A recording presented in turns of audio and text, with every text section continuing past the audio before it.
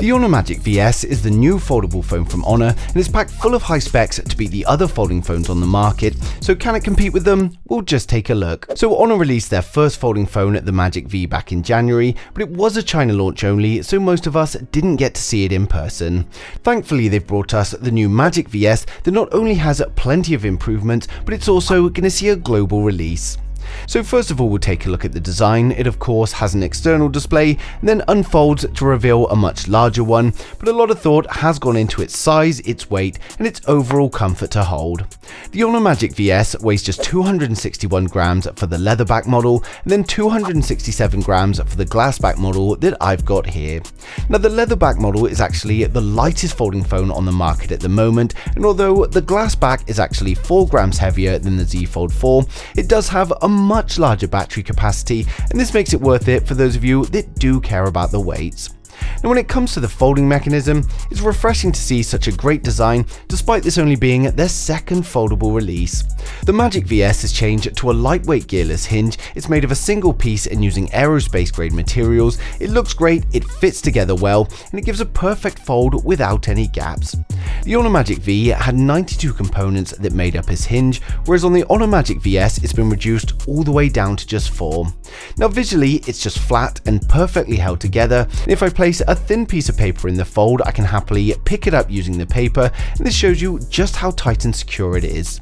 The Honor Magic VS has also been tested and it's able to withstand over 400,000 folds, so that will be folding it 100 times a day for 10 years. Now it's also been designed to protect against water splashes as well as dust, but we don't have any official IP ratings.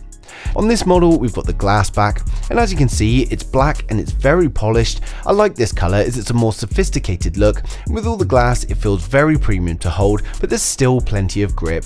Now for those of you concerned about fingerprints, of course you are going to get them on the back thanks to the glass, but it does come with a plastic protective case for the rear panel which solves the issue as well as protecting your phone. Overall it just feels very well built, and thanks to the smoothness and the curves it's a pleasure to hold in the hand. Now the camera module is a vertical rectangle, and to be honest the shape is pretty basic, but it works well and it blends in with the phone's sophisticated look.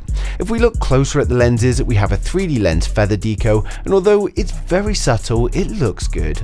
Now when it comes to the cameras, the primary is a 54 megapixel wide angle with an aperture of f1.9, and it's using the Sony IMX800 sensor.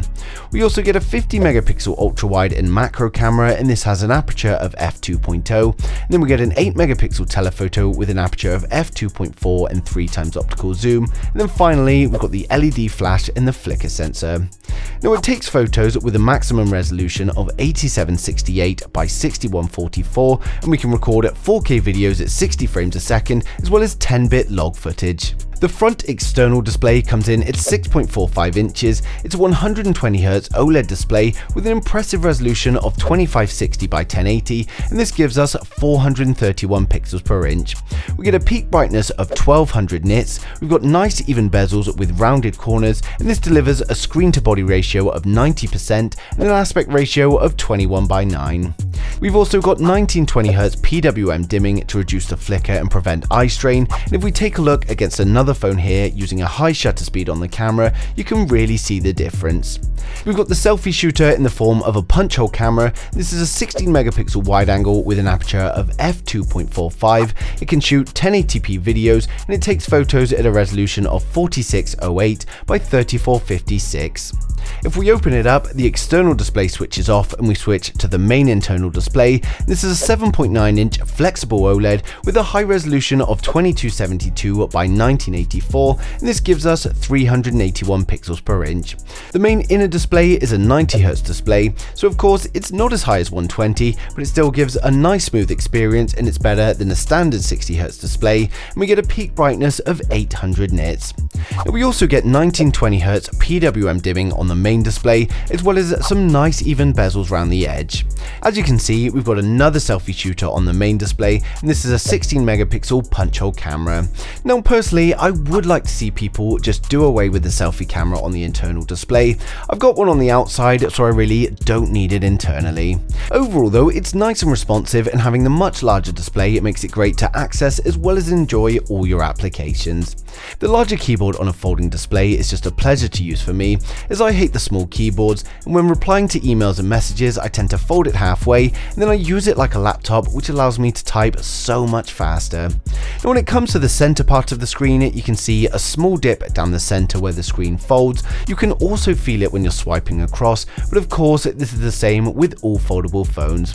It's just a dip though, and there's no creasing of the display, so this means that you only really see it when you're looking at an angle, and for normal use, looking head on is a perfect display.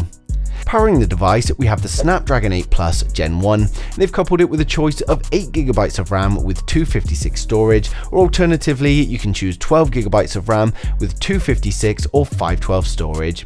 It's powered by a 5000 mAh battery, and this is a larger capacity than any other foldable out there by at least 500 mAh, which is of course great to see. We also get Honor's 66-watt supercharger, but unfortunately we don't have wireless or reverse wireless charging. Many people want a foldable device to enjoy media on a larger scale, and the Honor Magic VS also comes with symmetrical dual stereo speakers. They're certified by IMAX Enhanced and processed with DTS:X. They sound good and they go loud enough. They don't produce huge amounts of bass, but they produce enough to stop that tinny sound that we're normally getting from smartphones. The only comment I've got here is that when holding the phone the portrait way up, the sound is a little bit to the left as both speakers are actually on that side, but if I turn the phone at 90 degrees, we now have a speaker on each side and it sounds great. For phone speakers, they sound great. It just would have been nice to have one speaker on the left and then the other speaker on the right. The phone is shipping with Magic OS 7 based on Android 12, but unfortunately this isn't actually the finalized version, so I'm restricted to what I can show you today in terms of the software as well as performance. The point in today's video is to show you the hardware and what Honor have achieved, and overall I'm impressed. For what's only their second release in the foldable market, it does feel very refined, and they haven't just released a phone for the sake of it to try and gain some market share. Now we've got a sturdy, well-built phone that looks great and feels comfortable to hold. The hinge works perfectly and gives us the perfect fold that we need from a foldable phone.